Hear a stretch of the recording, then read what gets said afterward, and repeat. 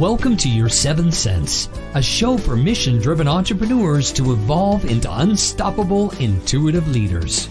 Listen to Terry and her guests as they share stories of being powered by angels and intuition to achieve their success. Now let's unlock the power in you with your host, Terry Wilderman.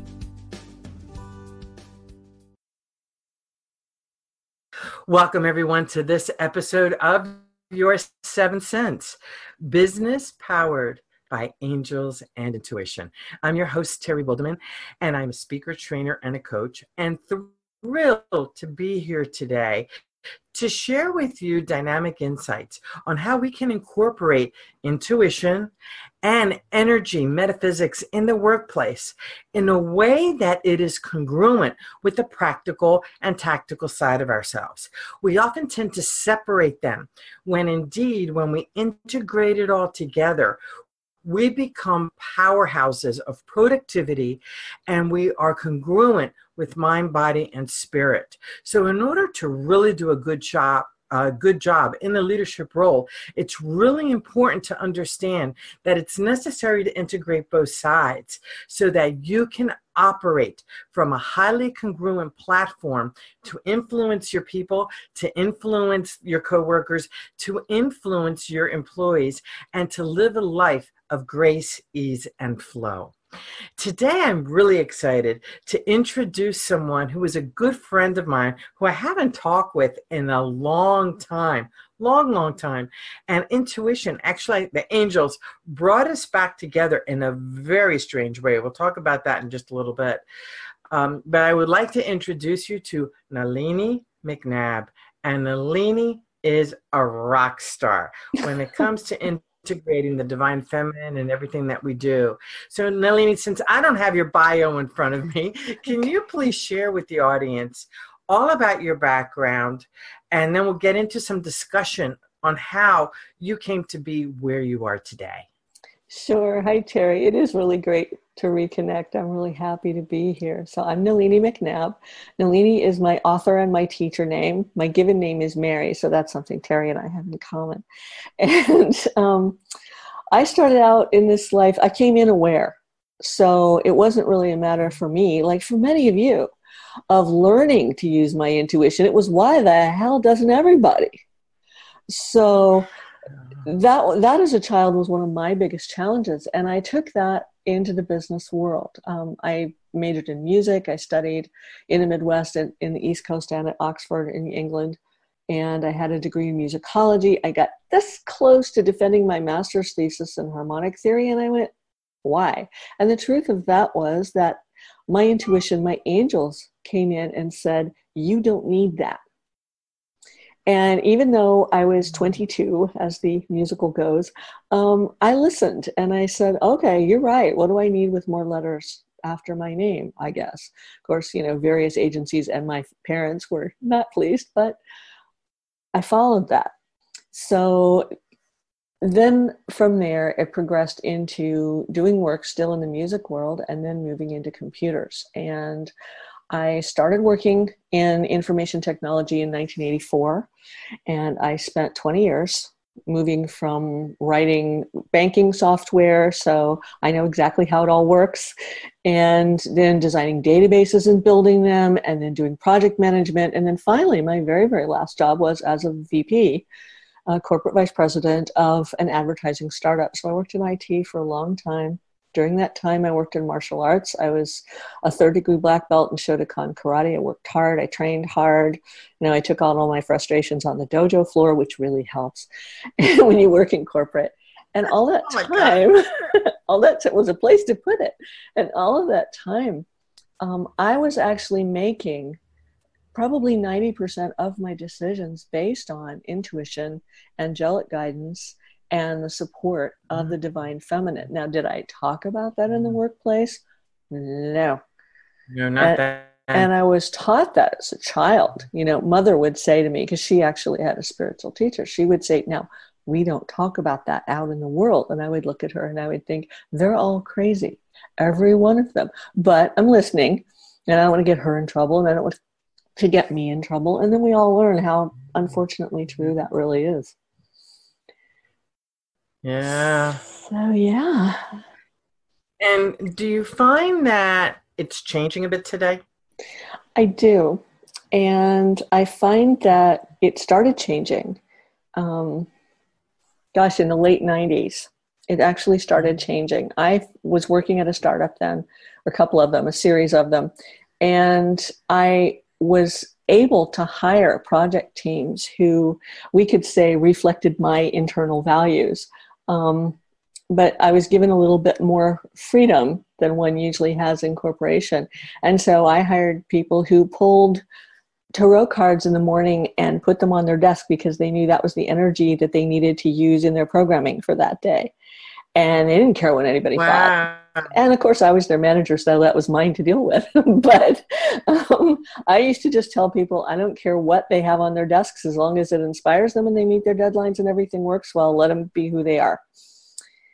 And so Nice. I had a unique team of people that way. So it started to change then. Now I don't think that there's a young person especially who's working in any kind of information technology who does not acknowledge the ghost in the machine at the very least, and know that there is another force, working beneath this. Yeah. I mean, they grew up on Star Wars the way that we grew up on Captain Kangaroo. So, it's a completely different thing. That's really true. And, it's interesting because I look at Star Wars and I look at Luke Skywalker and I look at Yoda. And when you look at the energy and the lessons that are in those movies, and the other one that I think a lot of our younger kids relate to and the adults is Harry Potter. Yes. The lesson over and over again of really being true to yourself. Yes. And the fear that you're different. Yes. And I don't know about you. And you and I have talked about this in the past because it's been 5 years since we connected, and I think so. And we were brought together. And this is what I wanted to share. Mary was on my mind 2 weeks ago. She was on my mind, and I had to find her. And I'm searching the internet, and I'm looking at her website. There's no way to call you. There was no email on the website. I'm looking all over Facebook. I'm looking all over social media, and I'm like, where the heck is this woman? And I heard the words, look up email. And I'm looking in my email because I have a different email than what I used to use. So I'm looking at everything, turning it inside out and upside down. And sure enough, didn't I find emails from us back to 2013 that when 2013, 2014 was when we lost touch with each other. And on a fluke, I'm like, I'm going to send this to her. I don't know if it's going to reach her. I'm going to send it. And darn, if you didn't respond, I almost fell off my chair. And you had been only in the country, what, how many hours? 20 hours, something like that. I had only been back in country. Yeah. Yeah, you were back. And that's how intense that was, that we needed to get together. Well, I believe it's because you were supposed to be here. And I was sitting in my study in France, and your face kept popping in. And I mean, it's not that I don't recognize my friend Terry, so I kept thinking, Terry, why am I thinking about Terry? Why am I thinking about Terry? And just because I was getting ready to leave the country, so I had gotten rid of my SIM card, turned off the accounts, I was thinking, all right, well, when I get back to the States. So sure enough, there it was. Your email popped in, and I just laughed. I'm like, okay. And this is what I want to talk about with when I want to focus on, would like to focus on where intuition is concerned. It's these intuitive hits that are so critical to listen to. Why would I be, why in tarnation did you suddenly start popping into my head? Why did I suddenly start popping into your head? And you're on the other side of the world. Yes. Well, you're in France. Okay, so you're 6 hours away. You're just an ocean away. But it was when all of that happened, that's what I wanted to bring out here, that these things aren't unique. These things happen morning, noon, and night, 24 hours a day, and we look at them as being so different, so weird. These are the little miracles that happen constantly. And when we trust our intuition and follow what comes to us, that's how magic happens. Nalini's here. Mary's here. I can't believe Mary's here. You know, and it's really exciting to be able to have this conversation with you. So I'd love to know, Mary, what was it that finally literally ejected you out of the corporate world? Because I know there's a whole story there that I have to refresh my memory on that, but sure. I know there's a story why you ejected out of there. And a lot of it had to do with following your heart, following your gut, following your intuition and what you were. It so did. And it actually had to do with our friends, the Marys, you know, and the angels. It literally felt like being grabbed by the scruff of the neck and shaken with that's enough of that. And that had started to happen. I was actually experiencing what they call a classic dark night of the soul. And it's really difficult to describe. There are classic works on it. St. John of the Cross wrote one. Andrew Harvey talks about it. But you could call it a deep depression, but it really isn't that. It's not depression. It's you are being marched through everything you have ever judged as unlovable. I mean, ever. Not just this life, but like ever. And it's being immersed in those energies. And I was going to my day job and probably doing a wonderful job at it. And I was managing people and doing this. And at the same time, this was just getting worse and worse. And I felt like my evil twin was going to work, even though I'm not sure that's exactly true. But can you describe what was happening emotionally and mentally and physically? Because I know that there are people listening to this who are experiencing what you went through. Sure. Classic Dark Night, I can highly recommend, you know, the treatise on it by St. John, and then some of the other work on it. I describe it in my book as well. But what it is I'm a seer. I'm an open perceiver. I'm clear everything. And so for me to not be able to see was as though I had been in some kind of traumatic accident and lost all of my senses.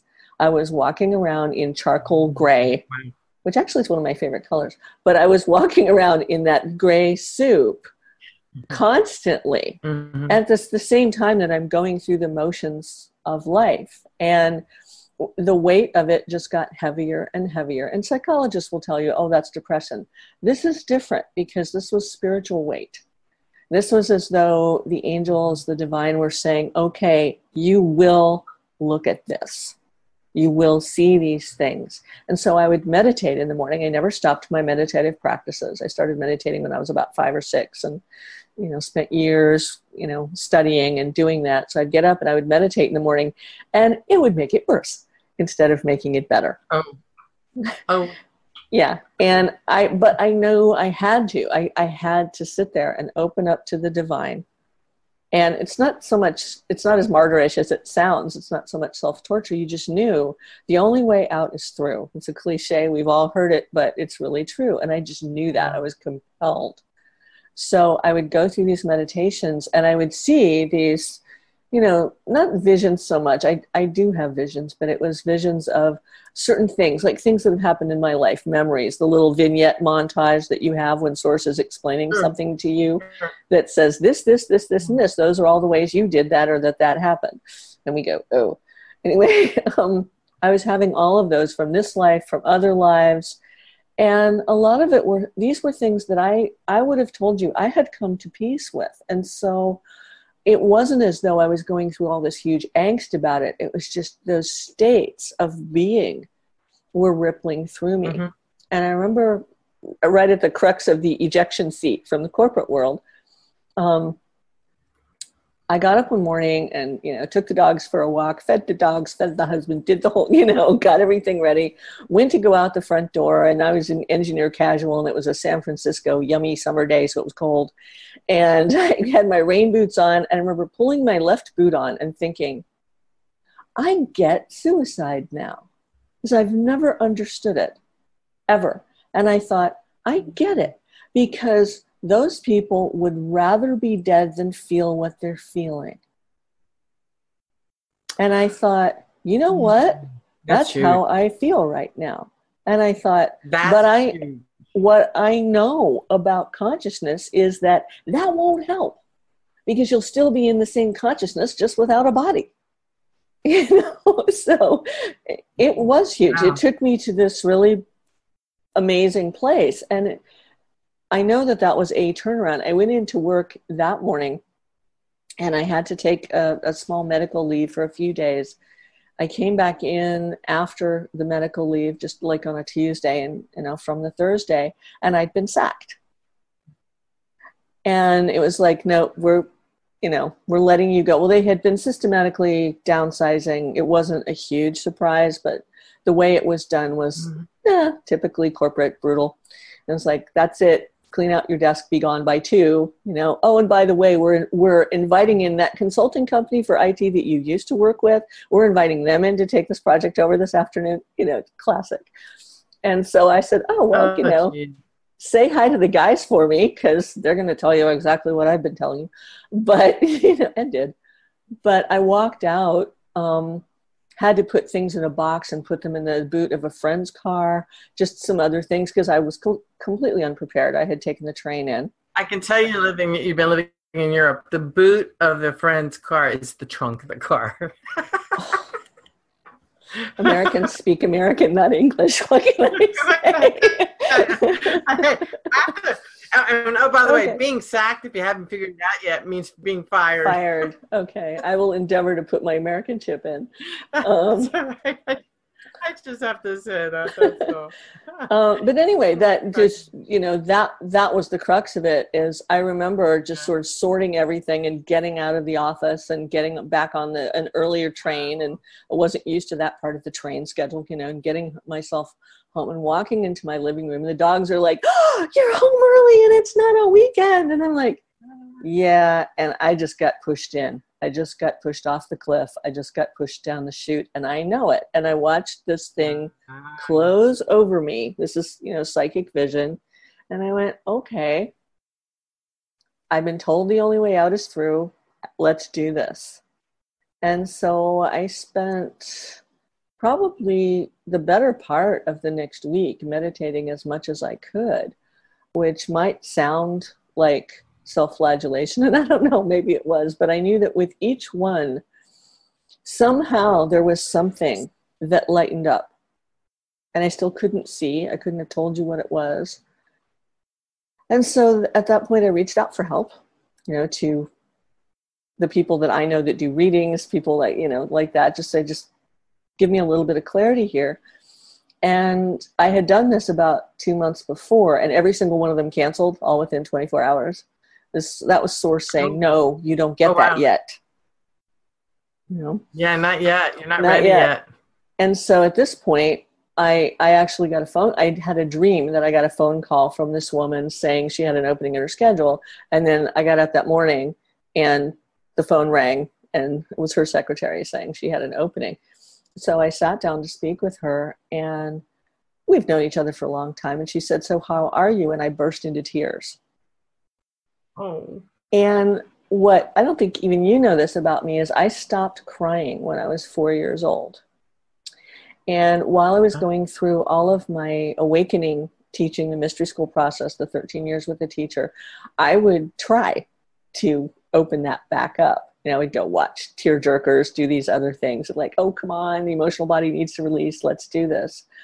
Well, I think it all happened that morning. Just the dam broke, and I just started crying. And so she said, she said, oh, okay, well, let's just jump right in then, because you're clearly not able to speak yet. And she said, oh, this is coming in so very clearly. And one of the guides that she and I share is the goddess Lakshmi.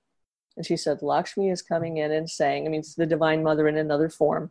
And she's coming in and she's saying, this is your dark night. You know what that means. You've gone through this before. You know the terminology from your study. This is what this is. You're not going crazy. You're not losing your mind. This is what this is.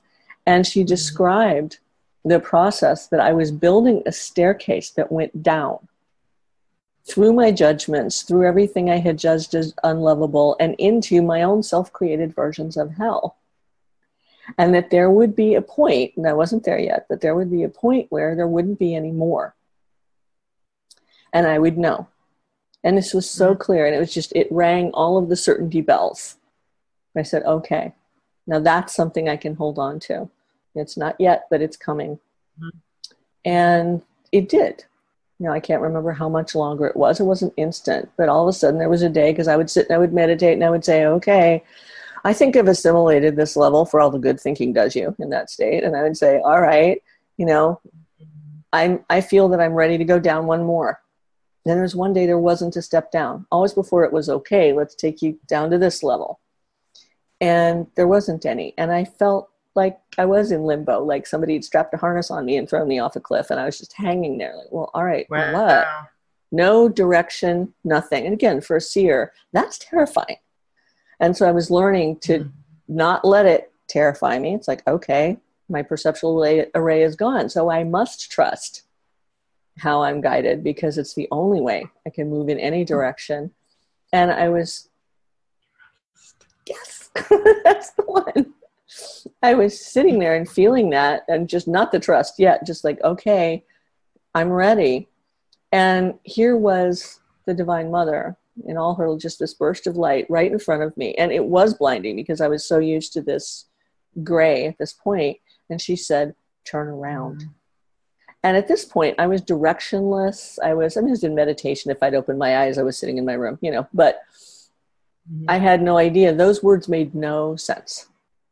And I said, what? She said, turn around. And I felt the intention, and the intention moved me, 180 degrees. And I looked and I saw that staircase that had been described to me, and like a grand staircase, the Scarlett O'Hara type. And, because we all build our own. And along the sides of it were all these characters, some human, some inhuman, some looked like ghosts, some looked like monsters, some looked like children.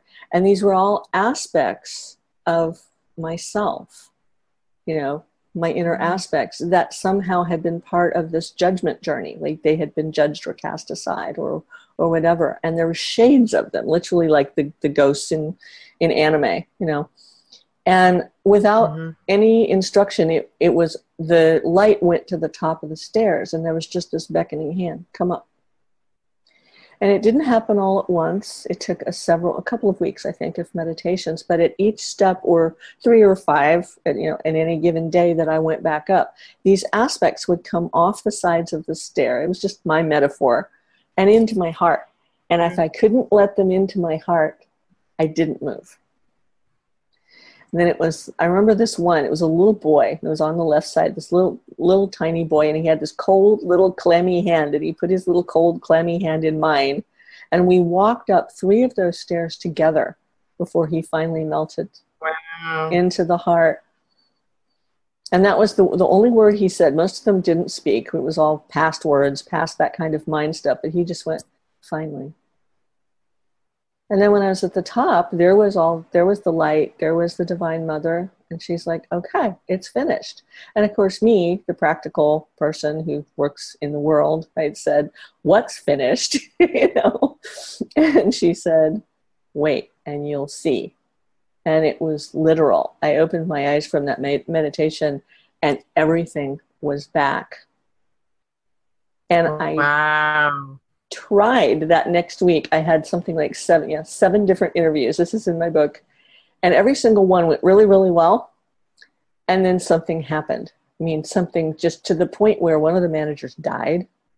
It's funny now, but I'm seeing that this poor person is calling me and saying, because they're obviously friends, well, I'm sorry, but we offered you this job, but we really can't send you the paperwork because this person died. And I'm thinking, they died? I'm like, okay, we're pushing the sense of humor here, I'm like, all right.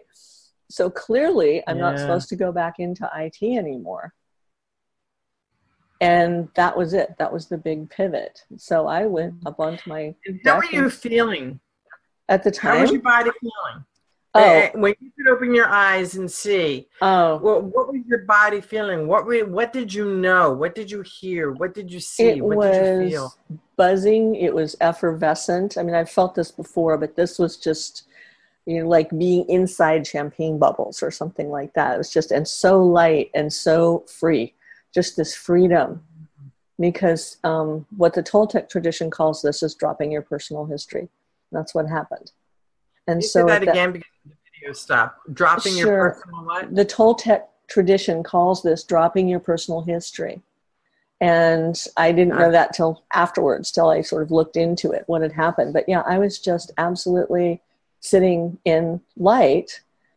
So yeah, then I went and did what I thought I knew how to do, which was go get some interviews, go back to work. You know, that source was having none of it. Intuition was no. And I kept thinking, okay, what do I do? What do I do? And gradually, you know, there's a lot more of that story, but gradually over time, by following exactly what my intuition said to do and who to contact and where to show up, all of a sudden I had a website and I had clients, and the work that I was meant to do had shown up. And it wasn't like an A to Z kind of a thing. It was this step and this step and this step and this step and this step, and then it formed around me. And I find that that's how things happen. Yeah. Nothing happens in a direct line. Okay, nothing happens. And that model has shown itself in the last 48 hours. I've seen or heard that. Now this is the third time. So yeah, 3 times. Just don't go straight up. So there you go. So one of the things you talked about, Mary, when you started sharing your story with us was how connected we are to the Marys. Can you talk about that a little bit more? Because I've never really talked about that on the show. My connection with the Marys. So I would love. Wow. Yeah, really. I talk about intuition. I know. I talk about intuition. Maybe that's time. I talk about intuition. I talk about the angels because the angels, as you know, pushed me into this, doing the show in a huge way. And, you know, their hands were plastered back here. Between your shoulder blades. I know that one. Yeah. Oh, my gosh. And it was painful. The more resisted, the more pain I was in.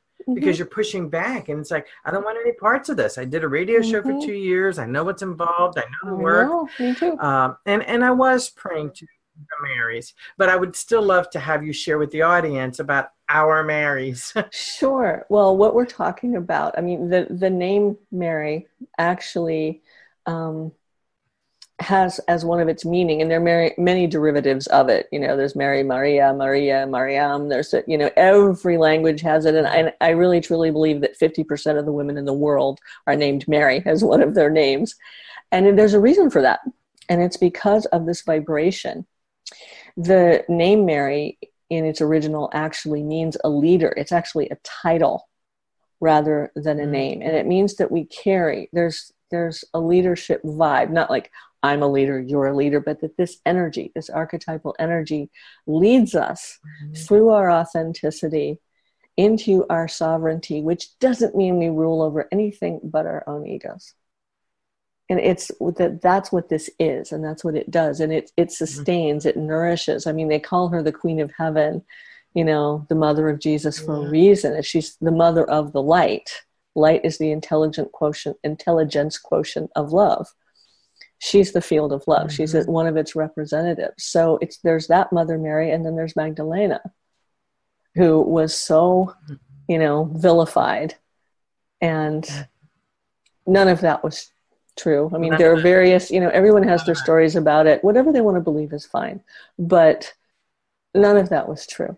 It has to do with these women who were receptacles, vessels for the light, and were able to walk that, which is really what our intuition and our angels and our guides are all helping us to do. We all have that capability. So that connection to the Marys is the connection to that strand or that archetypal energy where they hold and they nurture and they sustain and they guide and they nudge really hard when you when you're not listening and you don't want to take their really good advice.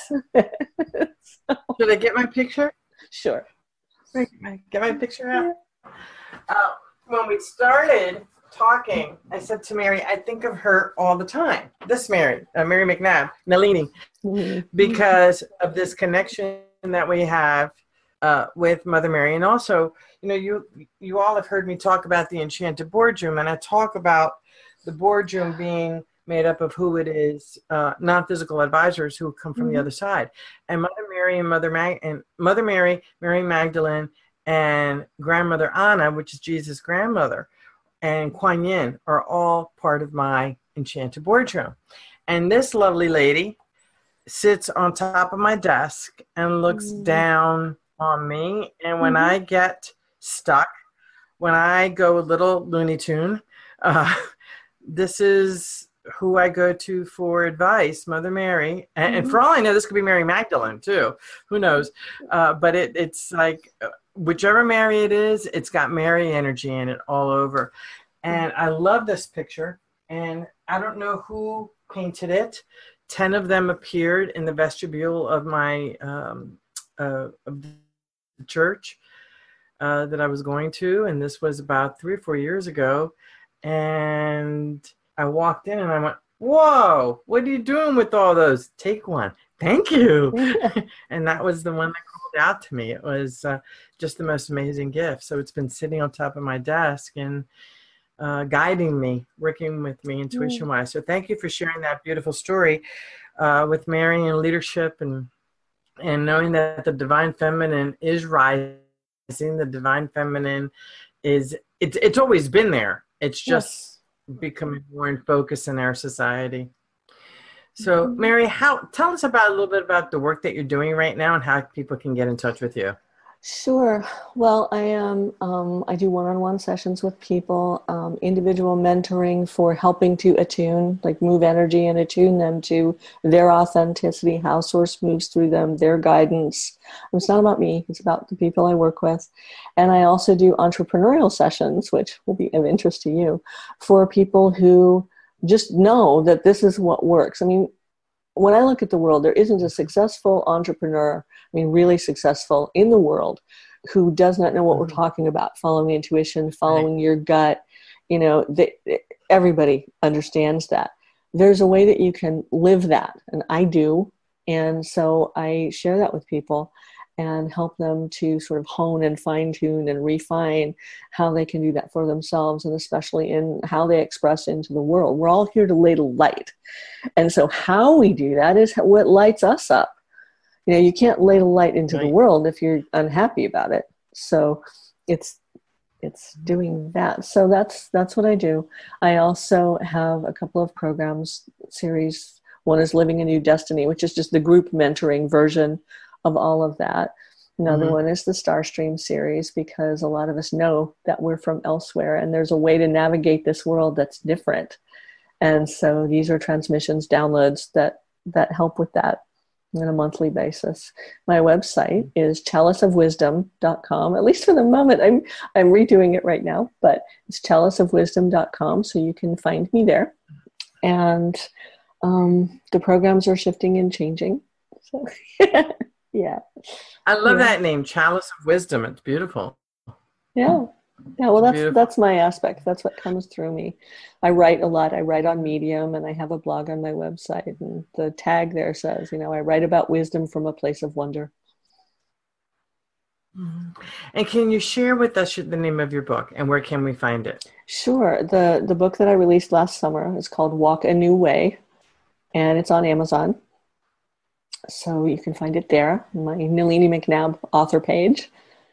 And then I have some other books that are starting to go up there as well. They're different, but the memoir that tells my story and how I was taken by force, sort of, but actually absolutely voluntarily by source to walk away from everything that I had known to be my life and to be true, and to anything that I would have followed. Not that there was anything wrong with it, but that there was another way.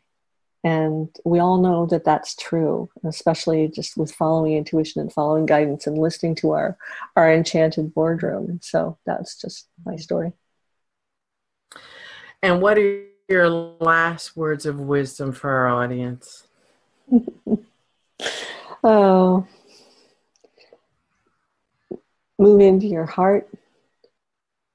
Use that instead of your head. Everybody says that, but the biggest one is listen. Go into that still place and listen. And then the most important thing next to listening is follow through. Do what they tell you to do. Try it. Yes. And it won't be the instant silver bullet result that you think it will be. Most times, a lot of times, it will be something you don't want to do. And are you being tested? Maybe. But it's really listen and follow through, and it changes everything, and it will always be the right answer. There's always a solution. We just usually can't see it. They can. That's right. You're right. Well, Nalini, Mary, thank you so very much for being here today. And I'm just so grateful that you're back in the States. I'm grateful that with our interaction, our energies meshed in such a way that within 24 hours we were together. It was really cool. Yeah. I want to thank you for sharing your story with our audience, in the hopes of someone out there listening needs to hear this story, because they're stuck behind a corporate desk miserable, and they're not listening to their intuition. They're not listening to their heart. They're not listening to the voices that keep nudging them different. So thank you so very much. And to our audience, thank you so much for being here. I am Terry Wilderman. I'm your host, and I look forward to sharing more great interviews with you on Your Seventh Sense, business powered by angels and intuition. Take care of yourselves and to your success. See you next time.